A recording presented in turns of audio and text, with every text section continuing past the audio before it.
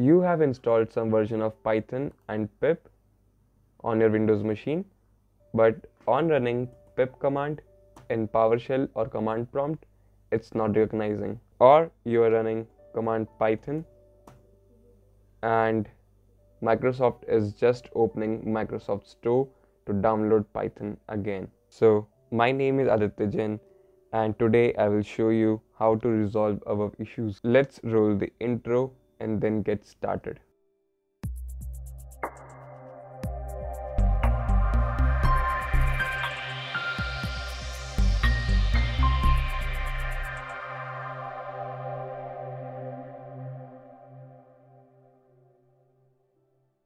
Alright, the main reason behind both issues is your Python path is not added to the system variables. So the first requirement is that we need the path on which your Python is installed. Open this PC and go to the drive in which you have installed your Python.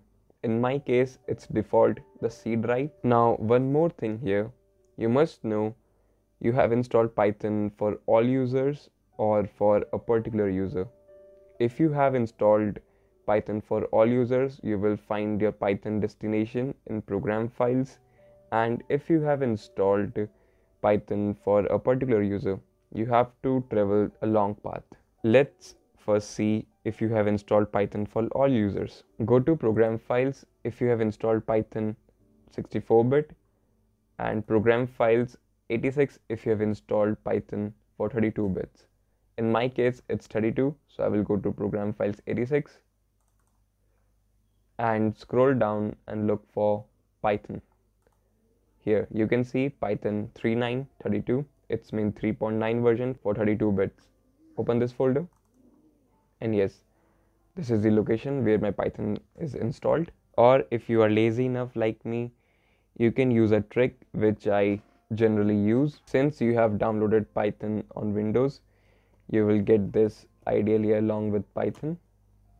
Open it, and if you have not touched its path settings, simply press Ctrl O, and by default it will open the destination where your Python is installed. The only thing left is to copy this path. Plus, if you are using this trick, you don't have to bother about you have installed Python for all users or a particular user, because it will open the destination where your Python is installed no matter what. So let's copy this path and close for now. Now the next step is to add this path to system variables. So for this, hit Windows key and simply write env.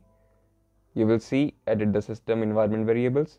Click on this, then environment variables, and under this section system variables, you will see a variable name path.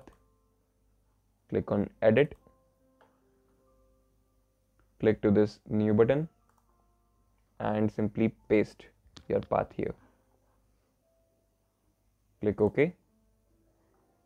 After this, Windows will start recognizing your Python, so it will not open Microsoft Store to download it.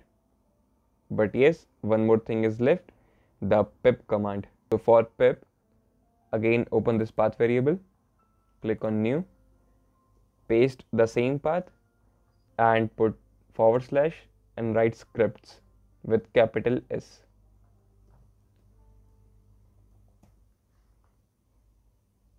Yeah, that's it. Click OK, OK, and OK. Close all your command prompts, PowerShell, and then open a fresh one, and now try to write pip, and this time it will return you something. Yes, if you're getting this means your Windows has started recognizing your pip, and now if I write Python here, it will open Python shell for me. You can see Python 3.9.0, and this will also work in command prompt. Let's write pip here, and again I got the same output. And if I write Python, this will also open Python shell for me. You can see here Python 3.9. So yes, now your Windows is recognizing your Python command and pip command. I hope this video helped you. If it do, share with someone who is also facing the same issue. Give it a like and do subscribe to Educators.